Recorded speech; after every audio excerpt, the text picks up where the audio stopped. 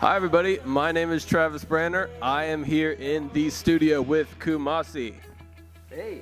Thank you for being here, guys. It's our pleasure. Please go down the line, introduce yourselves to the people of the internet. I'm Luke Pace Scrivener. I'm Psycho D. Ben Cochran. I'm Aaron. Thanks again for being here, guys. It's Thank you. been really Thanks for fun. having us. You guys are all awesome people. Please tell everyone what Kumasi is. Explain the project, how it's going. Kumasi is a project, but mainly it's a band where the focus is we take the songs individually and figure out exactly what they need, and then we apply ourselves thusly. Thusly, is that a word? Yes. Basically, it's a multi-instrumental, musical affair where we'll literally utilize any kind of instrument that we need to get the song across properly. We have a theremin, we have a clarinet, trombone, keyboards, computers, guitars, bass, drums. It's just a matter of making sure that the song has what it needs, and we do it justice. Kumasi is working on the first album. It is not out yet, and the details are not out yet. Please tell me and the people what you can tell us about the album so far. Well, the album is taken a couple turns because we've had to sort of readjust ourselves as far as a new lineup is concerned. But we've got an EP that should be ready very soon, especially whenever this airs. It currently doesn't have a title, but it should be about 4 or 5 songs. And but yeah, as soon as that comes out, we're gonna well, you'll know about it because we will be vicious. You have played a couple shows. There are a lot of shows booked. How have the shows that you have played so far been reception-wise, crowd? Do people like the music? How's that going? With this current lineup, we played our first show last night. We were the very last set for the Adjust Your Eyes Music Festival, which is, I think they're in their 11th year of being one of Cincinnati's, I think, better music festivals, and it kind of moves around every year. And we were all kind of like, oh man, it's our first big thing of the new lineup, and it's on a Sunday night at 12:30, and it was great. We had a ton of people. Folks wandered in. We had free popsicles that ended up melting. I brought all these popsicles and didn't bring enough ice. But we have a whole lineup of shows coming up. We're playing Olmsted and Wham Bam Thank You Jam. We also are doing Go Go Buffalo's boxing match between Tyler and Graham, round 2. Who's gonna win? I don't know. Graham took it pretty hard last year, but Tyler's he's this little I don't know, if you're hip to comic books, there's a comic book character named Puck, and he always reminds me of Tyler because he's this tiny little stout dude that just beats everybody. I think Tyler's gonna knock Graham's head off.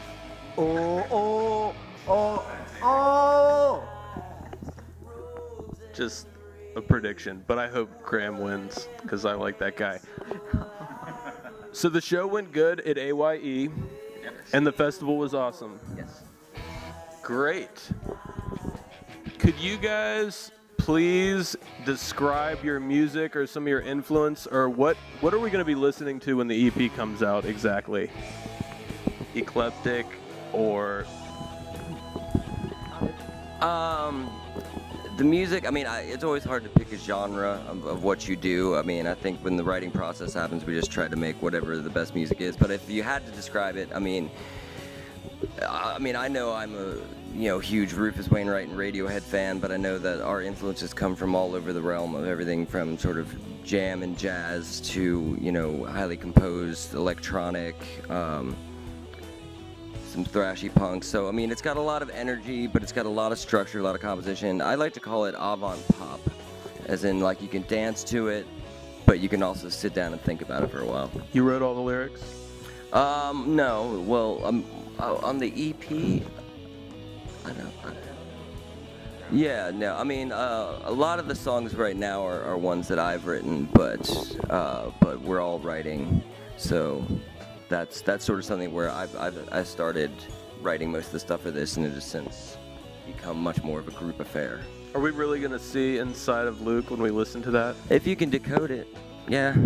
If we can decode it, I will do my best to look in, and maybe I can get to know you a little better while listening to that. I like to be, you know, a little bit vague so that people can, you know, apply songs to their own lives, but there's, you know, my secrets are in there too. Secrets, good. You all in this group are members of the Cincinnati music scene, and I'm going to ask the question, Cincinnati is fucking awesome. What do you guys like about it personally? I like the sheer variety of artists. There's like bands of every different kind all over the city, and they often play with each other regardless of what genre they are. Yeah, I mean, I feel the same way. There's a lot of love within the music scene, for the music scene, and there's a lot of people that come down. And like Sunday night, last night, we played late as fuck, and people were down there rocking the fuck out with us. And we closed the thing out, and I got home at like 3 a.m., had a few more beers, went to sleep, but it was Sunday night, and people were down there. Cincinnati is just full of tons of great talent, and I mean, you can't stop playing music. If you start playing music in this town at whatever age, you're not going to stop, man. Yeah, you're in it. Yeah, I think I'd have to agree with all of that. I was going to say the talent, the caliber of the talent is, I think, unmatched for the number of people anywhere in this country, personally. And then the Adjust Your Eyes Music Festival is a great example of that, where, you know, punk rock show, pop show, anything, and everybody comes out for it, and everybody supports each other. So it's a pretty wonderful, magical melting pot of magical, melty, wonderful. I love the fact that shows are, for the most part, free. Like any good show like that you really want to see, and every day it's an everyday affair. Like I've been all over the country in a ton of music scenes, and I know like Chicago and New York and in places like that, like you have to pay $5 to walk into the door if it's just a bar and you're going out to the bar. And the fact that you can come to Cincinnati, you can go see like all of Cincinnati's greatest bands. They're going to play a show across the street from one another, and if you want to catch 10 minutes of this set and then grab another beer across the street, meet up with your buddies, catch another 10 minutes of that set, that's perfectly cool. And I think that's something to be really appreciated about Cincinnati in general. It is very awesome. Please go down the line. Best Cincinnati artists, your favorites, the ones we should listen to. Please enlighten us. Your opinion. Oh man, there's so many.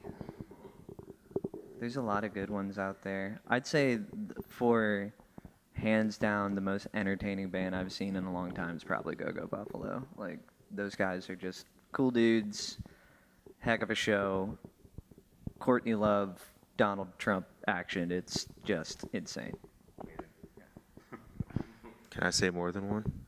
As many as you want. Shout them out. Two solo artists that have been blowing my mind for a while and continue to are Molly Sullivan and Kate Wakefield. They are superstars, unbelievable, captivate a room. And then for a band, it's a band I actually worked with not too long ago, and likewise, I think they just do something that nobody else does, Common Center. Who this guy's actually going to be helping them out a little bit on some dates with the drums. They're a 7-piece, like gypsy folk, aggro, punky, saxophones. It's crazy fun stuff. So. Oh man, there are so many. I mean, for rock and roll, you can't get any better from, as far as I'm concerned, than Lemon Sky. I mean, they've got such a solid sound on their albums and live in concert, which they make a solid album sound even more solid live. It's incredible. On the same level of incredible, totally different genre, if you like the funk and the soul, man, Almighty Get Down. The Almighty Get Down is just, they just kicked my ass this past weekend up at the Miami Valley Music Festival in Dayton. They've got a big following that they're gathering all over the place, and I love those guys. I know some of them personally, and they're just too much fun, man. God, there's so many. I don't know. I guess I have to stop now, but there's a lot of good music. There's just so much good music. I mean, God, Dog Yop. I mean, those dudes. Come on. I'm just gonna sit here and take up all the bands. Yeah. Keep going. Keep going.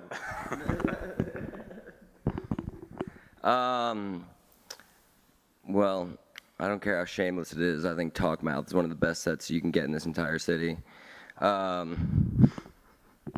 It's just, as far as song crafting goes, just some of the finest work you'll ever see. Also, I think one of the most magical acts that I've ever seen in my life is The Perfect Children. They are just, the way, like, they put on a show, it's just like, you feel like you're in an alternate universe. They are just so good at what they do and just seem like just to have this singular vision that I don't see anybody else doing. I mean, I've only caught them a few times, but I mean, when I first walked in, I was just about speechless for about half their set 'cause I couldn't tell exactly what was going on. But God, I love those guys. I got one more. I got one more too. Yeah, Lung. I have to. Lung. Holy shit. One of Kate's projects. Yeah, one of Kate Wakefield and Daisy's projects, and this, it's just evil. It's evil, but so acceptingly evil. I've been hearing about it. It's so good. Nice. And I'd be remiss if I forgot to mention ELP, Elementary Liberty Project. Those guys are working their ass off over the past couple years, doing the reggae rock thing, and they just went to New York, recorded with the dudes from Easy Dub All Stars, and they're busting ass, and they help keep the Olmsted Music Festival alive. This is, I think, the 16th year for that. Which we'll be playing. Kumasi will be playing. So check out Elementary Liberty Project if you like some reggae, some dancey, fun stuff, man. Because Dave and the boys kill it. So. Thank you for your input, and I value all of your opinions because you are all very cool individuals. Thank you. Thank you. Thank you. Thank you again for coming to my studio and letting me take promo photos for your band. Well, thank you for having me. Thank you for doing We it. appreciate it. Everybody, please like Kumasi on Facebook and look very closely for their new music that's coming out very soon. Real soon. Really soon. If you would like to see more of my interviews, please go to my website, www.travisbrandner.com. See you guys later.